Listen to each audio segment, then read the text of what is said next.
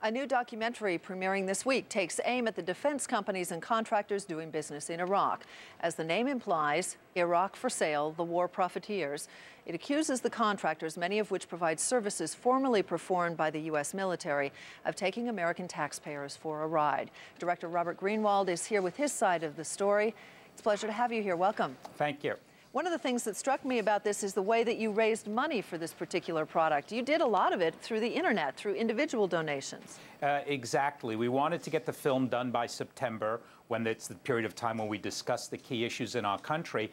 And I'm a lousy fundraiser, but what we did is we went online, and it was one of the most moving experiences I've ever had of people giving $10, $20, $40, $50, and we had over 3,000 people fund us so that we could get started. You also are distributing this in a slightly different way than most films are distributed, and you kind of make the point that people might not want to go see a documentary per se, but they might come to somebody else's house and see the documentary, or to perhaps their religious gathering place. So you're kind of marketing it in a different way than most filmmakers do as well.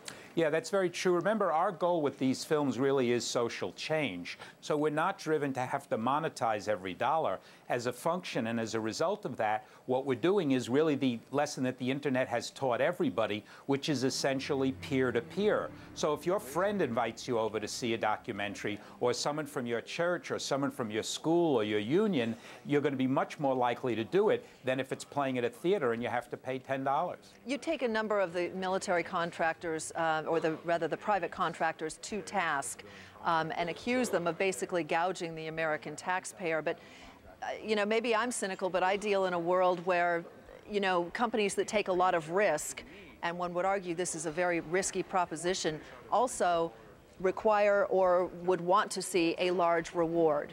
Well, you disagree? Yeah, I do, in the sense of, remember two things. First of all, most of these are no-bid, cost-plus contracts. So no matter what the risk, they are guaranteed a profit. I'd love to have that in my business, where I'd be guaranteed a profit on every film I made by the government, but it's not going to happen. Is it different, though, when you're dealing in a war situation? Absolutely. And your employees are putting their lives at risk along with military personnel? Right, but it's not about protecting the employees. It's about protecting the dollars of these corporations. Look, the head of Halliburton, KBR, made $42 million last year, when our sons and daughters are being killed and Iraqi people are being killed and hospitals are not being built. I find that an obscene figure. And more troubling to me, I didn't know that 6 months ago. I had no idea about this level of profiteering. Okay, well, what about, let's go back to the risk, question. What about the Blackwater engineers who were basically kidnapped first, then executed? Their bodies were hung from a bridge. I mean, it made every evening newscast. Could you not argue, I mean, that's not the usual course of doing business for most employees. No, it's definitely not. But my point is the profiteering is being done by the corporations and by the companies that are going over there and charging you, the taxpayer, millions and millions of dollars. Blackwater was profiting for each person that they sent over there to the cost of thousands of dollars a day.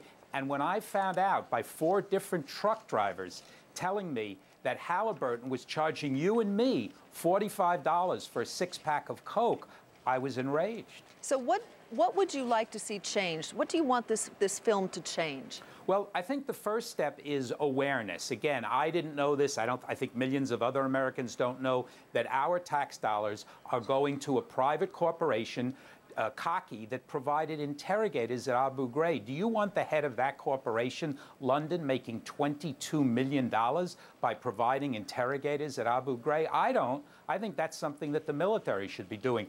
So that, as always, I hope that the first step is awareness, and then this is a problem that can be solved legislatively.